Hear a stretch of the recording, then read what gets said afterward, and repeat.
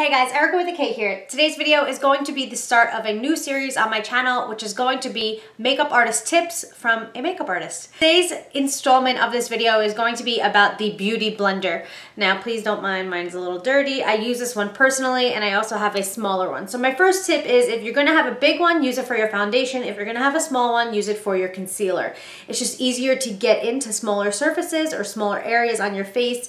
And with the larger Beauty Blender, it's just better to cover more of your face. Instead of running this under cold water or worrying about wetting it too much, you can always spray it with your favorite setting spray. If you are somebody like me and you just go through setting spray way too fast and you don't want to waste it spraying it on a Beauty Blender, you can always opt for something like a rose water or a coconut water, and you don't have to worry about it being too damp or getting too disgusting afterwards. Of course, I do recommend cleaning your Beauty Blenders. This isn't a good representation. So first I'm gonna start off spraying it. A few spritz will do. And then what I'm gonna do is take my favorite at the moment drugstore foundation. This is the L'Oreal Infallible Pro Glow in 205, that's my color.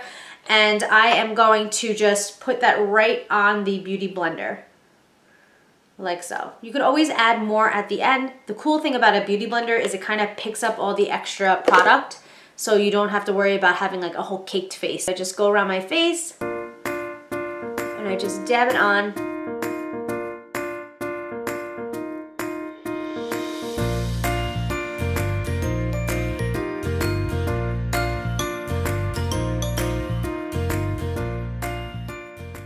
You're going to do the same exact thing with your Beauty Blender that you use for your concealer. If you don't have a small one, you can just use a smaller side. I'm just going to use a smaller Beauty Blender. So I'm gonna go in and take my Maybelline Fit Me Concealer, because that is what I'm using in my project pan right now. And I'm just going to put that on under my eyes. This one's in 35, and most times I like to mix my 35 and 25. Going to spray my Beauty Blender with it.